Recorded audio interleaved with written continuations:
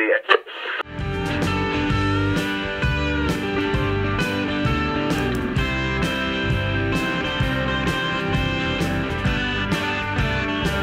Welcome to Life of the Party.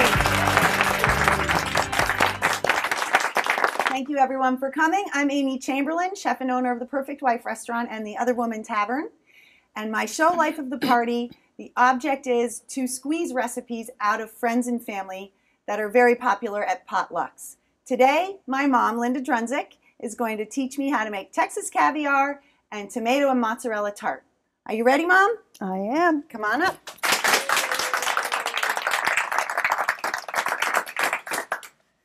So this is the interview segment where you all get to learn a little bit more about my guest.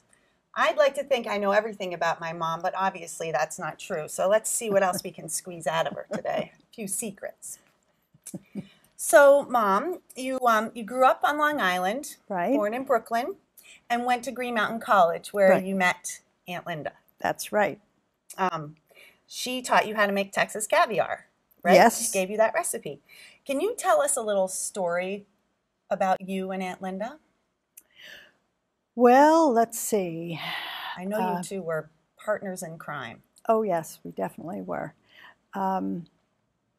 One of them that I remember, in fact, I was telling the president of Green Mountain College just the other day, is that in mud season here in Vermont, which is usually around the end of March, the beginning of April, all of us in the dorms would put on our bathing suits or our gym shorts, and back in those days we wore those disgusting bathing caps, and we would go outside and we would take running leaps and slide into this mud puddle and be totally disgusting and then come back in. So that was one thing that I can remember about Aunt Linda and myself. Now, what was the other?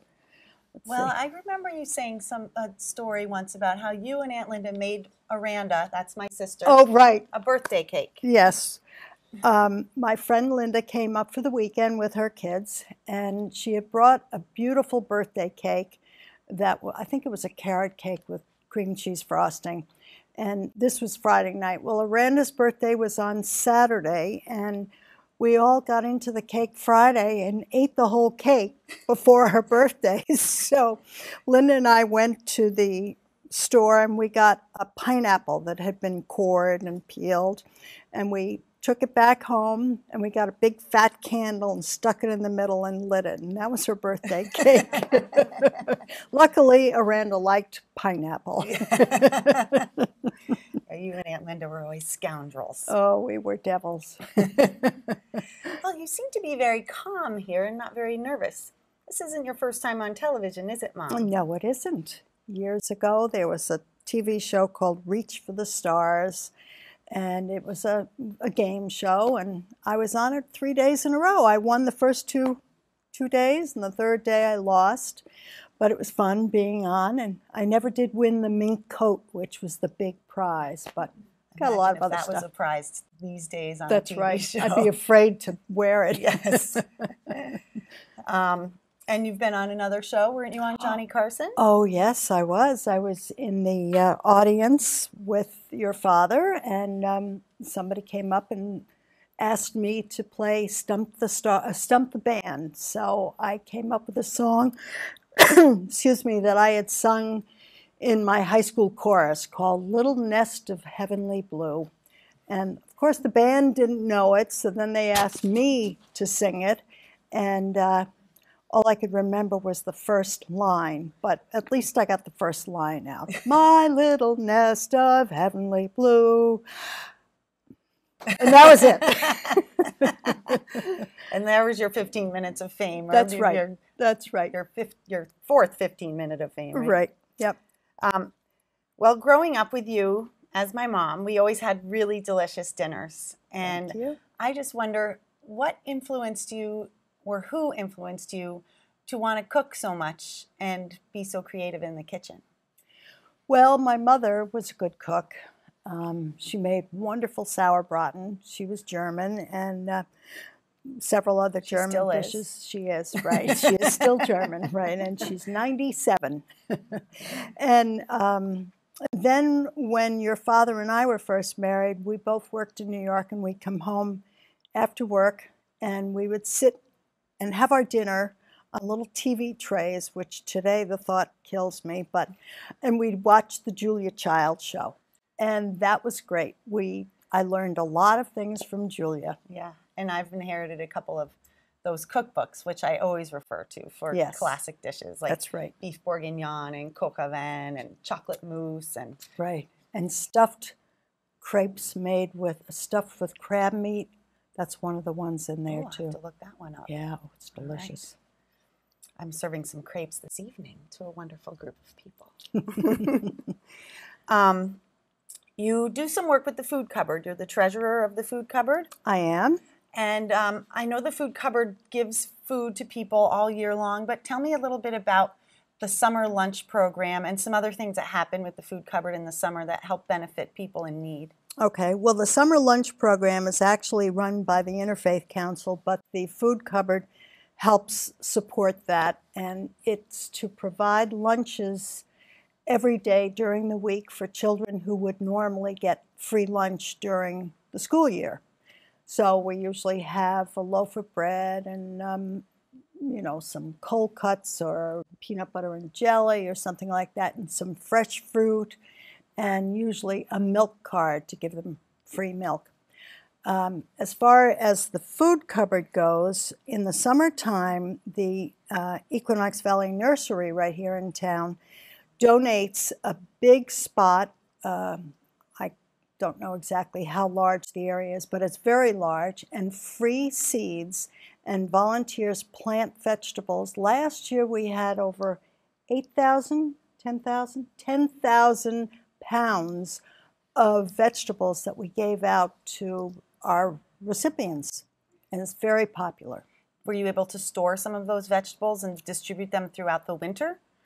No, well, there were some squash, winter squash that we could store, but most of the other stuff, lasts for a week or so, and then that's it. Right.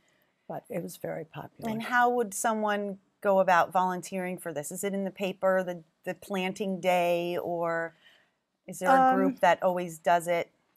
There is usually a group of people that do it, but I think that we probably could use some more volunteers. And so if anybody wanted to call the food cupboard phone, which is 362-0057, and leave a message, we could get back to them and let them know what the days are for picking and planting and weeding and so on.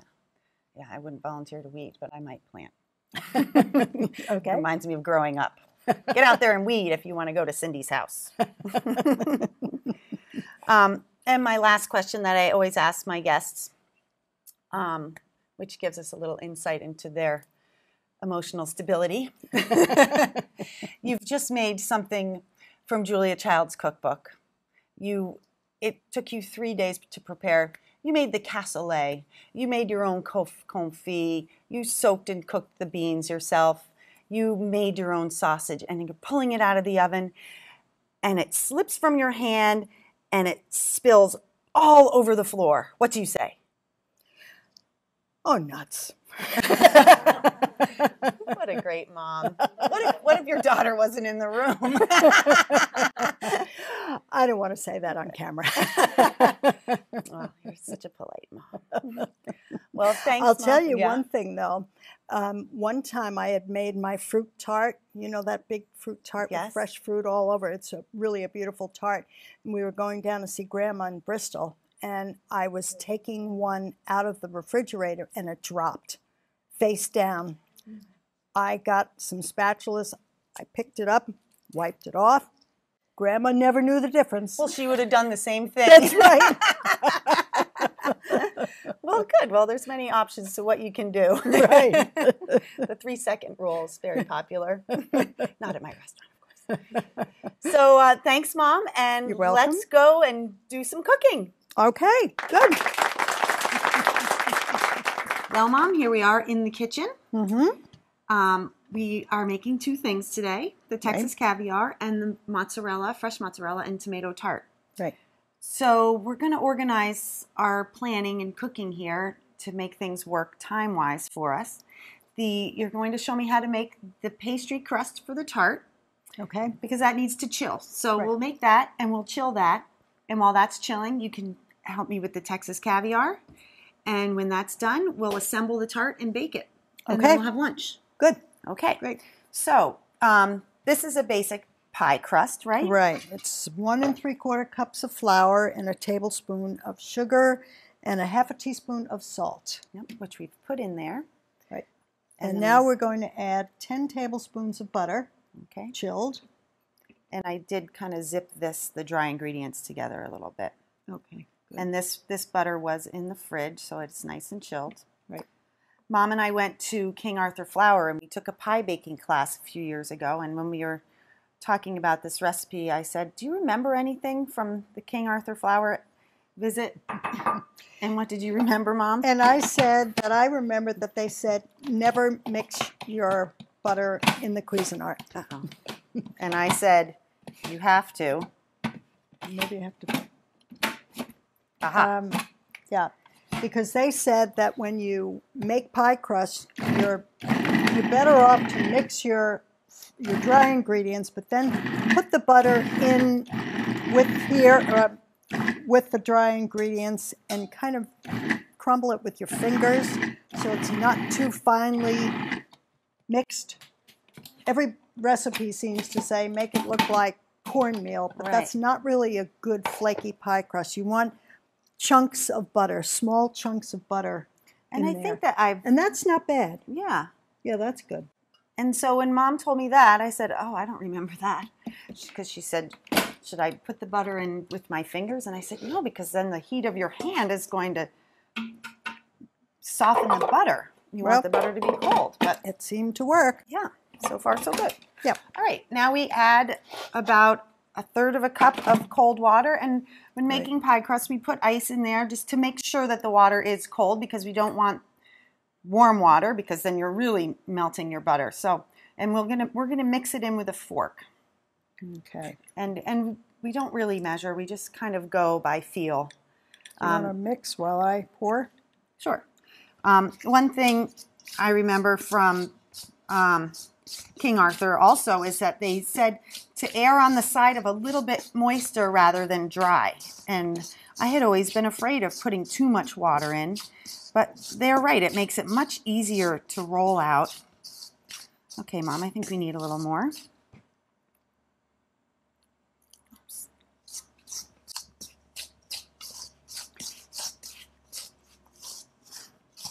A little bit more, I think. And then we can go in with our hands. I think it needs more, though. Okay. Just a little bit more. Okay.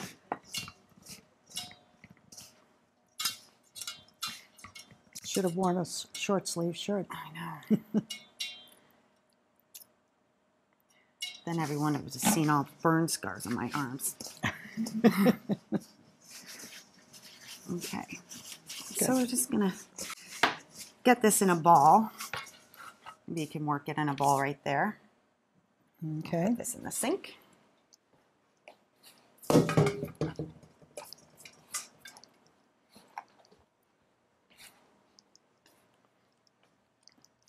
And really try to knead it, I think. Okay. Mom's teaching me how to make this, but I kind of tell her what to do. She's the professional chef. I'm just the homemaker. But if you had been interviewing me and asked me what or who influenced me to want to cook so much, I would have said you. Oh, thank you, Amy. You're welcome. And Grandma. And Grandma, right. But by the time we had dinner at Grandma's house, she made a lot of things from boxes. It's very interesting. She didn't when I was young, but later on she got lazy after my brother and I left the house. But she makes the best Christmas cookies ever, and I make them every year. Yes, she does. Okay. All right. Good. And you want to form the dough into a disc so that when you do pull it out and it's time to roll it, it's already started. Some recipes say roll it in a ball. I think this one even does. But if you have a ball, you're trying to push it down right away. So you might as well just do a disc like that. Right. All right? So Get that in the fridge. Okay. Just put it right on there. Yeah, wrap it there, because otherwise. All right.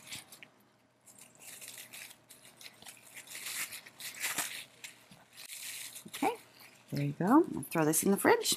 Okay. Here's the Texas Caviar. Now, I had told the TV station that we were going to make Texas Caviar, and Jeremy, bless his soul, asked me if it was catfish roe, and what was I going to be doing with this catfish roe. Well, there is nothing fishy about this caviar. No. It is a black bean sort of salsa salad. Black-eyed peas. Black-eyed pea, I'm sorry. Yes. Thank you, Mom. Keeping me in line. Yep. Black-eyed peas. Right. And so we're going to throw everything in there. Why don't you start throwing stuff in? Well, first of all, it's 2 cans of black-eyed peas. And I have to say that living here in Manchester, you cannot get canned black-eyed peas except at the health food store. For some reason, they're not carrying it. I guess we don't have enough Texans here. At any rate, you can sometimes get it frozen, or you can get it dried, or as I said, at the health food store, you can buy it in cans. So 2 cans of black-eyed peas, 4 scallions chopped, a 4-ounce can of chopped green chilies, and this is a very easy recipe. You just mix everything at one time. It says a 4-ounce can of jalapenos. I don't put them in because I have acid reflux. People that like spicy stuff are going to put it in. This is really a lot less than 4, but these are fresh. Fresh, yeah. So in lieu of the 4-ounce can of 4-ounce can of jalapenos, I put in a half of a pretty large jalapeno that I diced. This recipe calls for green and red pepper, but I used orange and red because we have the green from the jalapeno. So we're just adding a little more color. Right. This is a half of each of the peppers.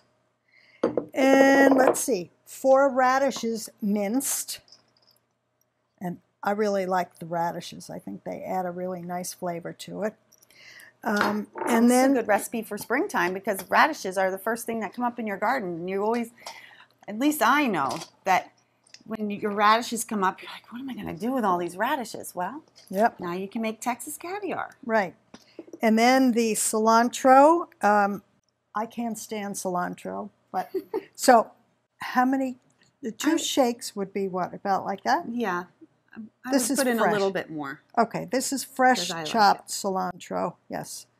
So for those of you who like cilantro, there it is. Yeah. And the recipe has dried cilantro in it, but I don't recommend dried cilantro. I don't really know if it really tastes like cilantro, so I highly recommend chopping some fresh. Well, you know, I've had this recipe for so many years that years ago you never heard of cilantro. Right. So you never found it fresh in the supermarket, at least not here in the north, but now you can find it all over. Okay, and then a juice of a lime.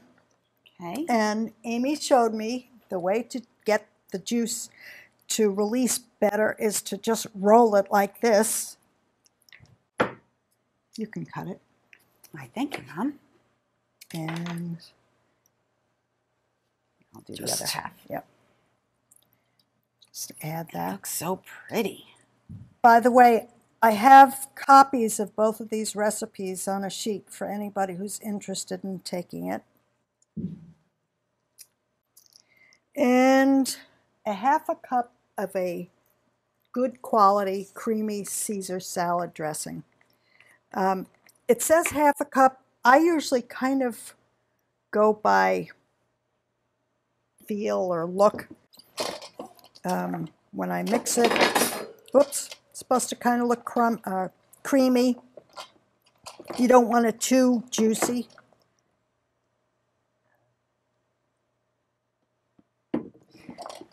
And then the last thing is a cup of crumbled feta cheese.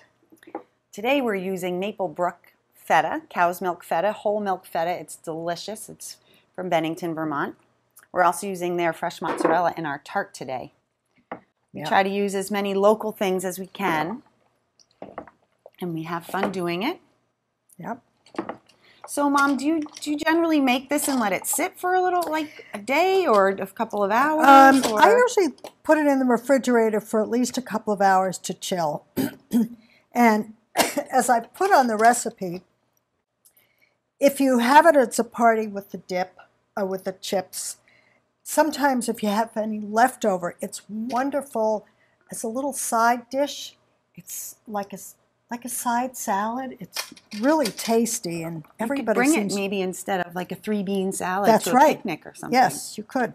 And also, I bet it would be delicious on like blackened fish or Yeah. grilled chicken, Yes. something like that, Yeah, with that some would be cornbread good. on the side. Right. Okay. So that looks great. There it is. Thank you. So now we're going to clean up a little bit, and we'll come back and roll out our pastry dough that's been in the fridge for an you know hour. what I forgot? Salt and pepper. Well, better do that, Mom. Okay. The cheese can be salty, so you definitely, when you're adding salt to this, you don't want to go overboard. Right. And I prefer fresh ground pepper. All right, Mom. All right, good. Looking good. All right, so we'll be right back. Okay, Mom. Now we're going to roll out this well-chilled pastry. And as I was taught by my French chef in culinary school, Michel Leborn, when you season or flour things, you want the flour to distribute evenly. So the higher you start up, the more evenly things will be distributed. So we make it rain, he said, make it rain. That's what we're doing. Okay. There you go. All right. And I'm going to roll this out for my mom because She's a better roller than I am. I enjoy it. So when you're rolling out dough, you want to start from the middle and pull to the sides. Move your dough around a lot. But if you go like this, then you're going to get divot in the middle and thick sides. So you want to start from the middle and push to the sides.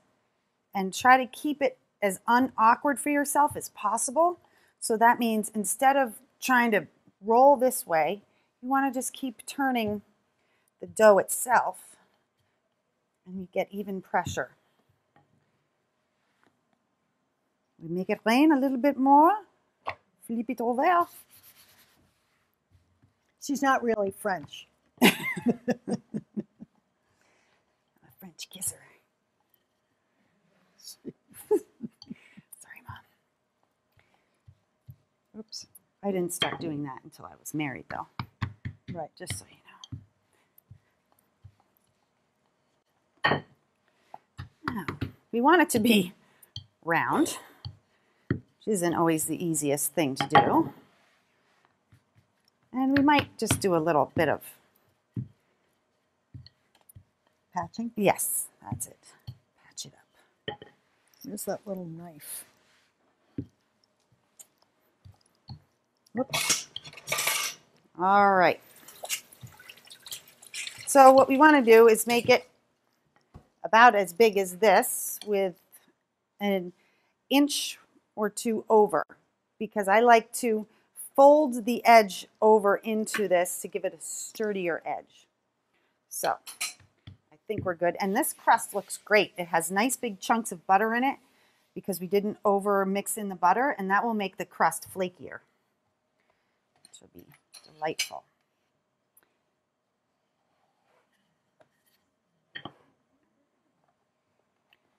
There we go.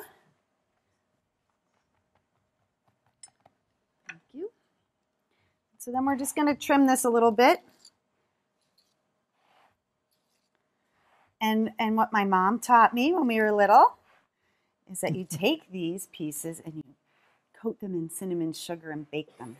Well, it's even better if you put melted butter on first. Oh. And then the cinnamon sugar. Got that. I'm sure a lot step. of people do that because it's such a nice way to use leftover crust. Yes. It seems like we have so much leftover crust, we could almost make a whole nother tart. I know. I don't know why that is. So, this is a 10-inch tart pan, by the way, that we're using with a removable bottom. So I just fold that in like that. Mom said when she makes it, she usually just does one edge, but Since I'm in the restaurant industry, I like things to be sturdier. Yeah, that's a good idea. I never thought about that. Good. Okay. All right. So now we put 2 tablespoons of coarse ground mustard on the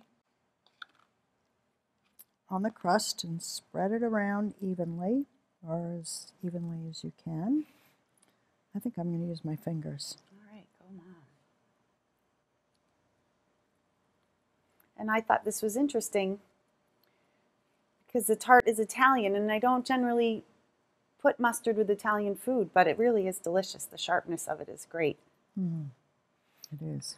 So tell me while you're doing this, Mom, who you got this recipe from? Because it seems like potluck recipes are always recipes that you got from somebody else. Right. I got this from my friend Judy Farkas, who lived here for many years and just recently moved back to Connecticut. And she said it is very similar to the recipe that Alducci's makes at the restaurant. And if you're watching the show, Al, you can let us know if this really is similar. Yeah. Here, there's a wet one right there for you. Good, thank you. And then the next thing we do is the cheese. Okay, I'm going to bring the plate closer. Yep. So you just layer the cheese in a concentric circle. Mom's left-handed. She's going in the counterclockwise direction. And I would have gone the other way. It's so funny how I would naturally have gone this way, and she's going that way. Use those in the middle. This is about a pound of fresh mozzarella. And the balls that I buy are 12 ounces, so we're using 1.5 balls of fresh mozzarella. Yep. Which is outstanding. Oh, this fresh mozzarella is so good. You could just eat the whole thing plain with nothing on it. So, okay. And now we put the tomatoes on, right? Yes, right. Should I do the tomatoes in the opposite direction? Whatever floats your boat, Mom. I don't want to screw you up. Okay, let's do that. What the heck? The right-handed way. That's right. The right way, as you would say. Clockwise. That's all. Right. Oops.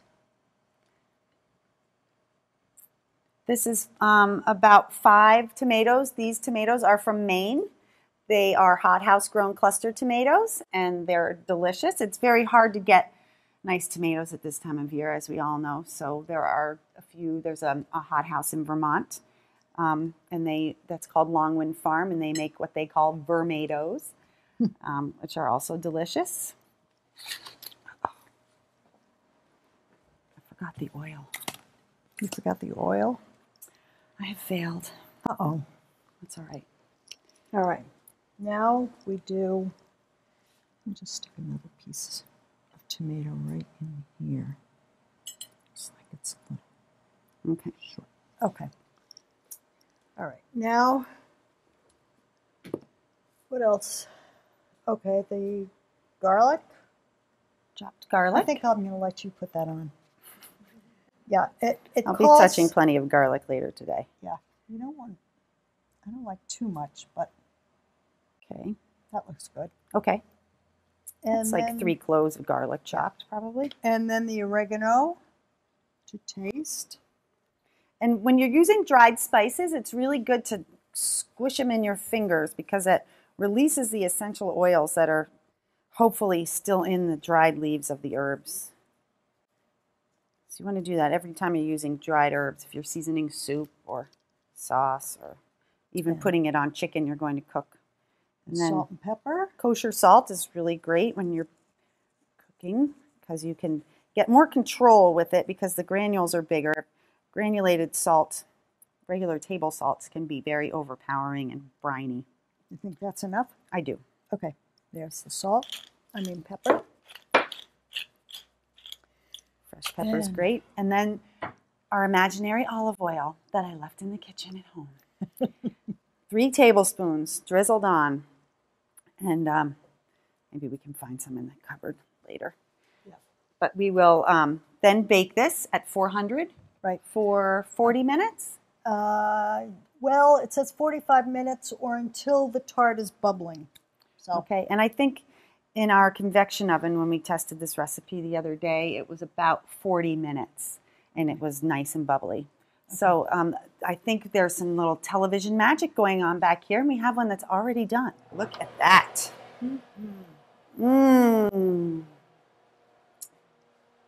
Bubbling, gorgeous, delicious. So, Mom, I am so happy that you taught me these things. Thank you so much. You're welcome. And let's take a little break, and I'll have to say goodbye to you. All right. Okay. Thank you very much, Mom, for coming and showing me those recipes. I can't wait to wow my friends with them. Good. Thank you for having me. You're welcome. And now I'm having you on my show. So thank you very much, Mom, for being here on my Mother's Day episode. Oh, it was my pleasure. Thank you, studio audience. Thank you in TV land, and we'll see you all next time on Life of the Party. You spilled your glass, you never take the blame. It all ran down your shirt. Who the hell do you think I am? If the moon killed the sun, you think you last to see another day. You probably take your chances and sleep it off.